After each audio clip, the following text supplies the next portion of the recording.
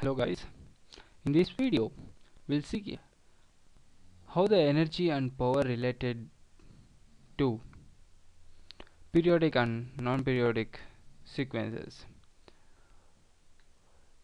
If energy is infinite, then we can say the given sequence is periodic. If it is non-periodic, then power is infinite.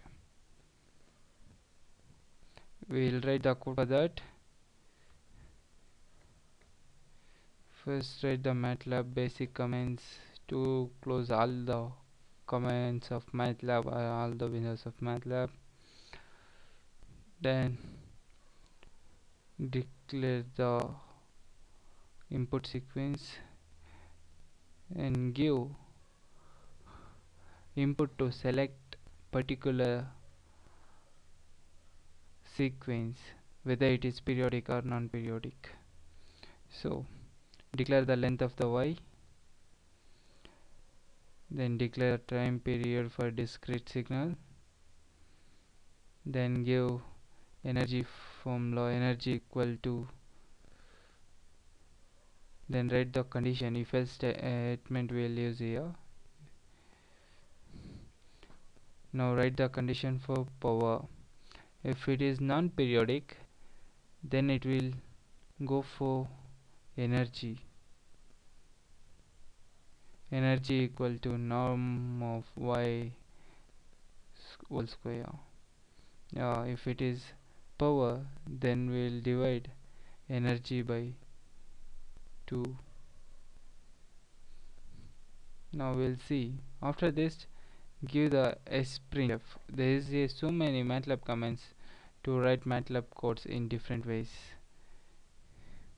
Sprintf, this statement we used in C language. We can, from the language, we can write the Matlab code like this also. Next, display the power is 0, else d equal to 1.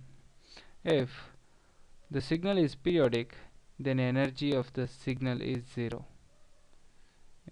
Then power equal to, power is divided by length of the sequence. If length of the sequence is 4, then it will divided by 4. If length of the sequence is 2, then it will divide by 2. Then give a sprintf once again, give a semicolon over there. Next, end the program, give the semicolon after scanf, otherwise it will show error. Save the program. Energy .m. Now run the code. Check in command window, some errors is there.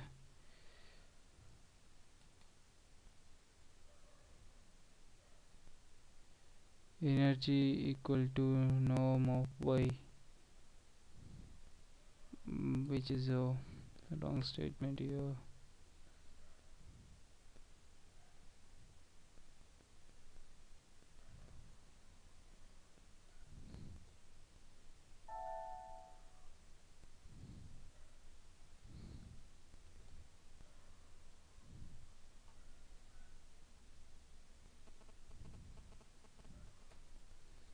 Save it,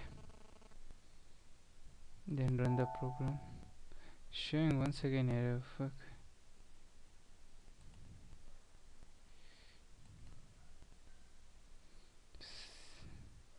See the error carefully. The variable energy is also the name of this script.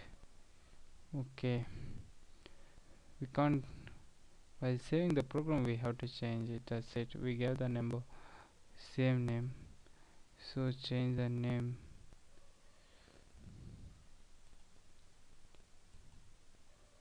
Go for save as, give energy king .m.